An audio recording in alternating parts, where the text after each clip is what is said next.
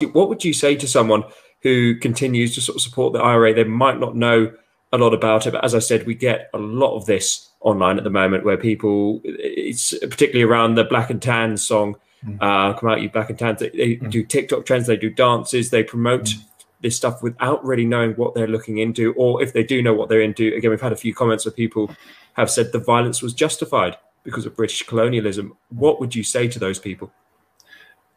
There's never is violence justified anywhere.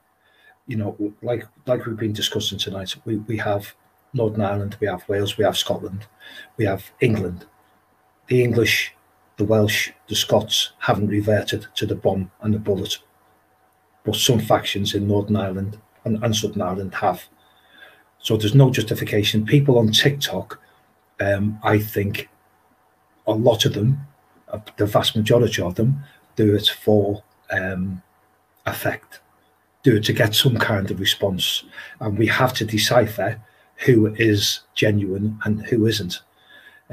Unfortunately, the internet can be a real good place, but equally, we all know it can be a real bad place. And it attracts all the wrong people for all the wrong reasons. If somebody's got any questions about how it affects people, then speak to me. Ask me a question. I'm not going to lie to anyone. I'm not going to glamorize anything. I'll be honest with you. And I will say to these people who say violence is justified, imagine it was one of your family members. It was your father, it was your mother that had a nail straight through her heart. Are you going to tell me then that that's justified? I think not. I've also heard that, and again, this is a narrative from Sinn Féin, that we should forget it now. The past should stay in the past. It is, like we were saying, 10, 20, 30, 40 years ago now. But for me, this is not the past. This is my presence. I live this every single day of my life. Not just me, but Dennis Hutchins, who's now, I think, is in his 80s now, trying to being taken through the courts in Northern Ireland.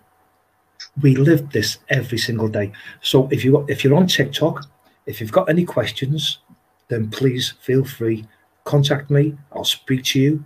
I'm not going. I'm sure you know I'm not the type of person who is abusive. I try to debate things properly, sensibly, and rationally. And if they've got and if they're saying that violence is justified, and women and children are being blown up and maimed, and you know, saying blown up is a bit of a throwaway comment or statement. When you get blown up, your body is ripped apart. Let's have it right. That's what blown up means. You are blown to pieces. So if you've got Omar and Inniskillen, and you've got people that attend the cenotaph service, and they get ripped apart by bombs, justify that to me. I would ask them that question. You're saying violence is justified. How? How can you justify it? Explain to me, because I would like to know. Because, like I say, as intelligent as I like to think I am, for some reason, that plausible justification escapes me.